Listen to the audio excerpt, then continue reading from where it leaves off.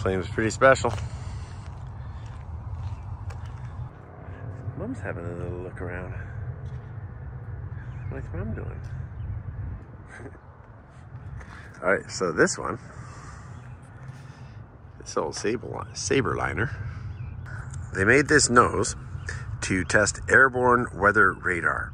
And all Boeing and Airbus and big airplanes, they all have a big plastic nose, and in here is a radar deal. And it's not looking for other airplanes, it's actually looking for weather. It's a weather radar. It sees water, so it sees water inside a cloud, and the more active the water is, the more it sees it. And basically you don't want to fly through the center of a towering cumulus, and this will show it to you in the dark night. But this airplane, what it's really famous for is producing the avionics, the type of avionics displays that we have in Boeings and all modern airplanes these days. And they have what's called, instead of instruments, they have what's called a multi-function display.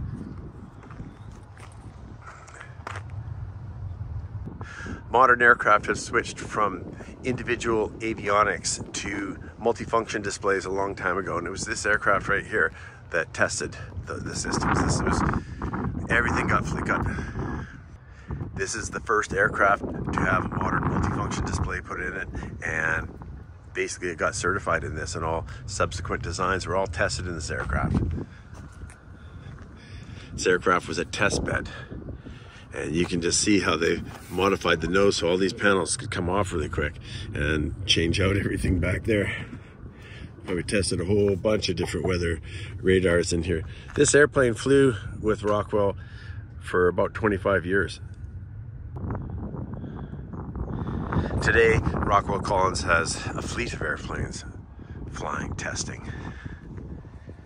I'm dying to know what's inside these things. Oh, split flaps. The only way they can get this wing to land, eh?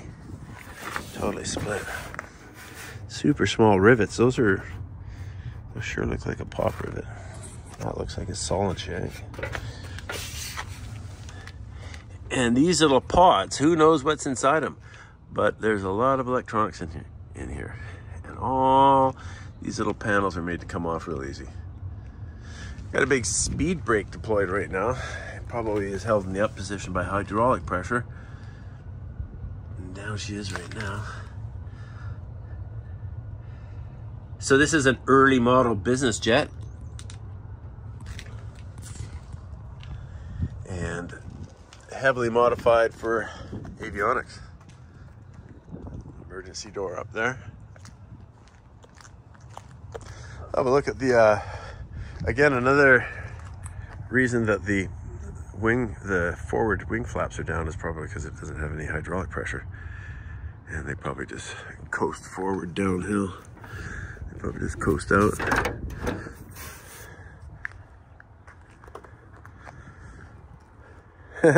This little piece of plexiglass in here is actually an indicator. The pilot can see it, and if this light's on, it does a little glow, so he can check his own lights are on or off. There's a little wick broken off. An exposed bolt looks kind of funny. The aileron. Early jet engine. This thing was 1964. Early technologies. Oh, it's starting to rain.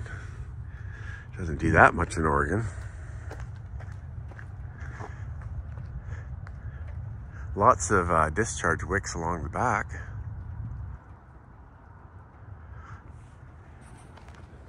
So the inside of this is like a laboratory.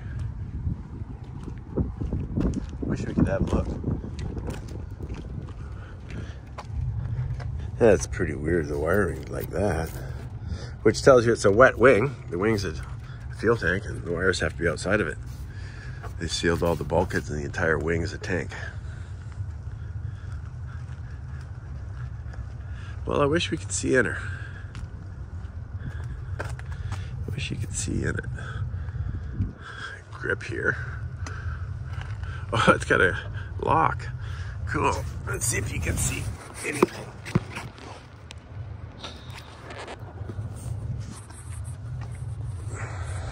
These are little lights, I think, that are for looking for ice, for the pilot to look at the wing, see if there's any ice on the leading edge.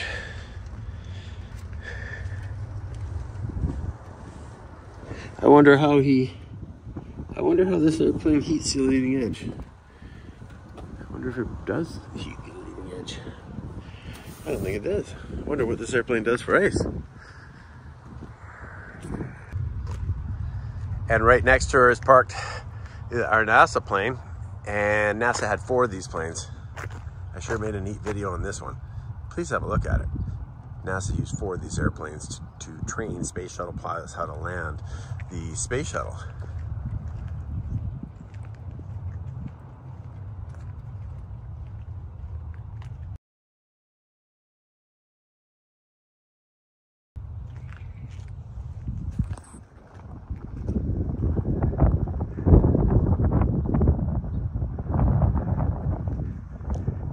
Better not keep mommy waiting. There's an SR-71 synopsism going on in there today. They got an SR-70. That's an X-15 hanging from the ceiling up there. It's a mock-up, but let's go see what they're doing.